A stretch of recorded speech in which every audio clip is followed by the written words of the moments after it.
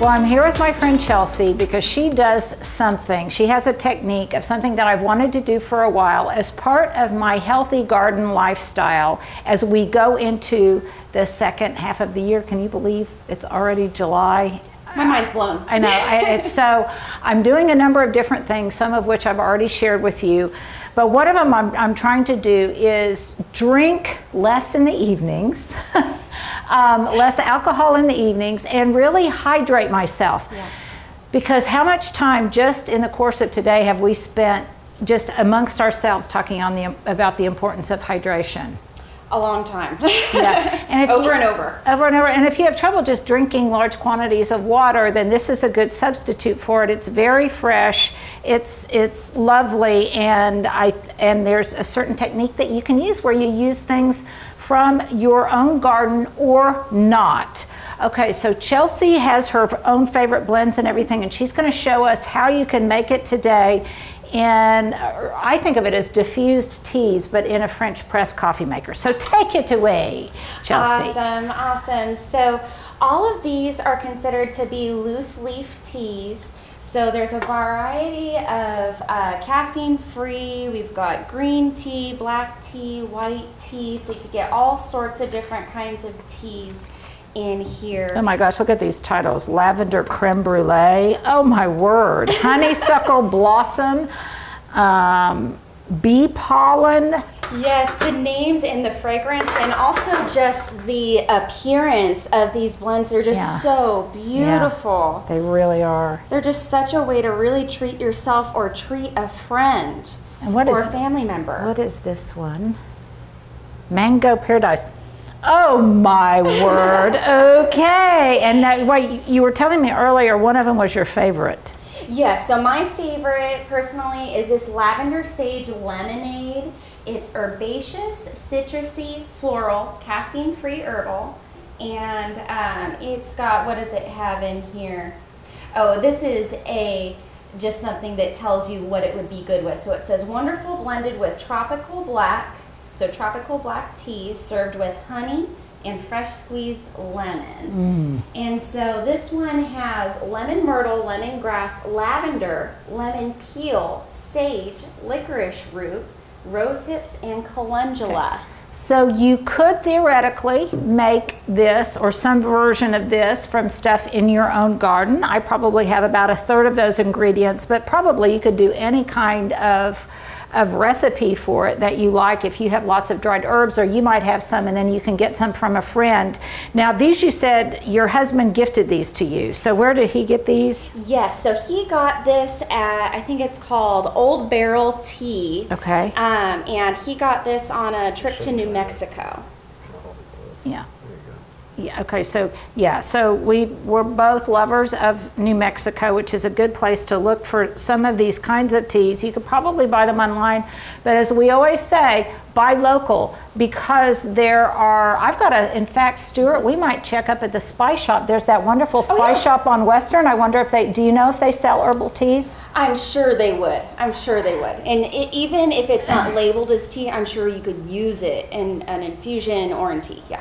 So in addition to wanting to consume this for myself, I love the idea also. A lot of times when somebody is sick or they've had a really bad diagnosis or they're just going through a hard time, I like to put together comfort baskets. Absolutely. And in the past, I've just kind of put tea bags in there, but I think some of these herbal infusion teas would just be so much better.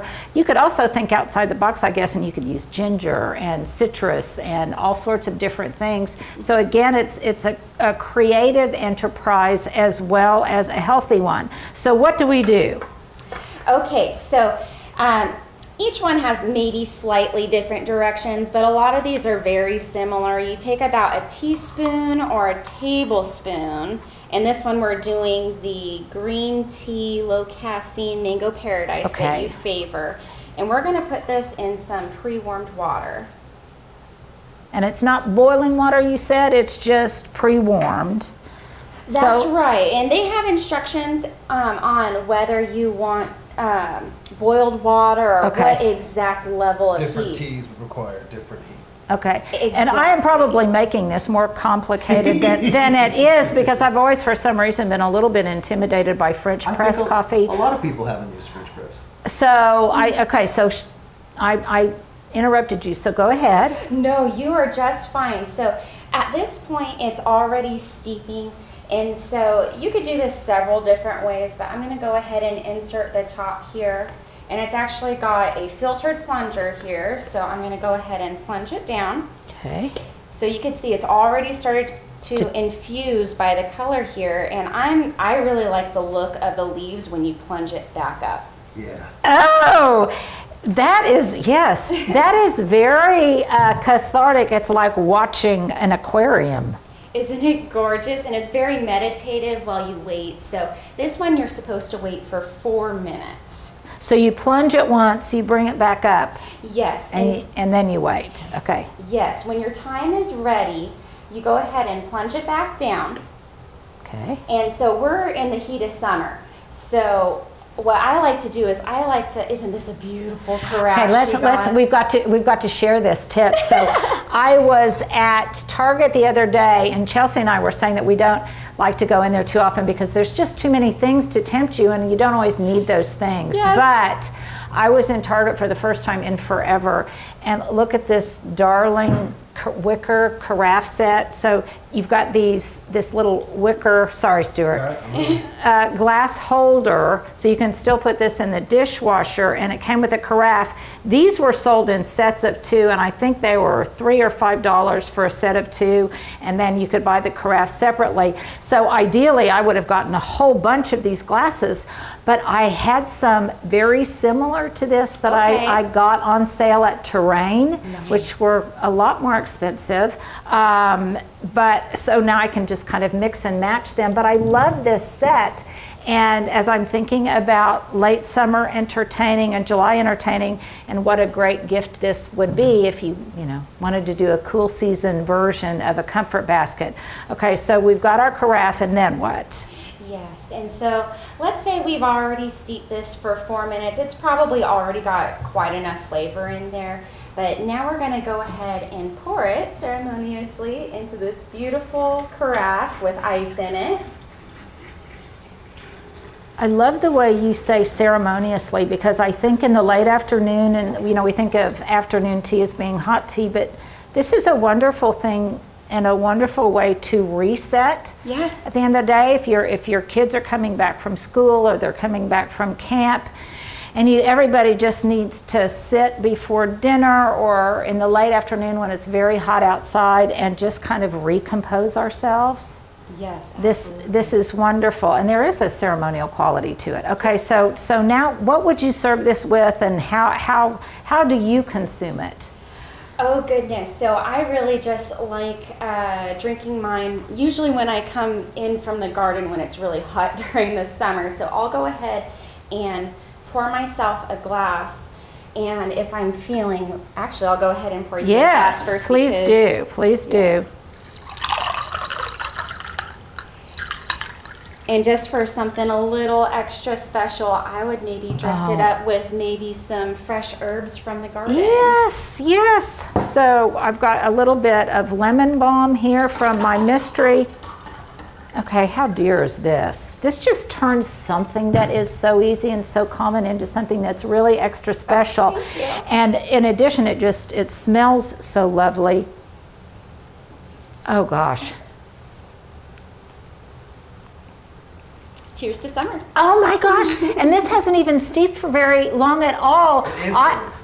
It instantly changes it. Okay, so now, thank you, Chelsea, for demystifying something that is just so charmingly elegant, garden fresh, and absolutely delicious and healthy. Thanks, darling. Thank you so much, and I gotta say shout out to my mom, because she's the one who gifted me this August tea. Shout out to Mom. Mom, next time we do this, we'll invite you.